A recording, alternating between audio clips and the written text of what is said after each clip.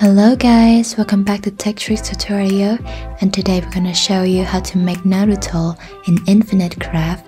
This is very easy. All you have to do is follow step by step. So firstly, we're gonna start with fire, and then fire. We have volcano.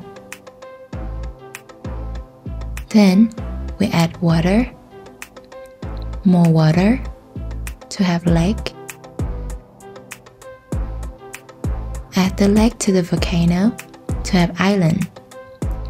Add island to have continent. Now we add earth, more earth to have mountain. Add mountain to the continent to have Asia. And then we add island to Asia to have Japan. Then we add fire and water to have steam. Add the steam to Japan to have anime. And we add wind. Now we have Naruto. I hope this video is helpful for you. Thank you for watching, and I'll see you in the next one.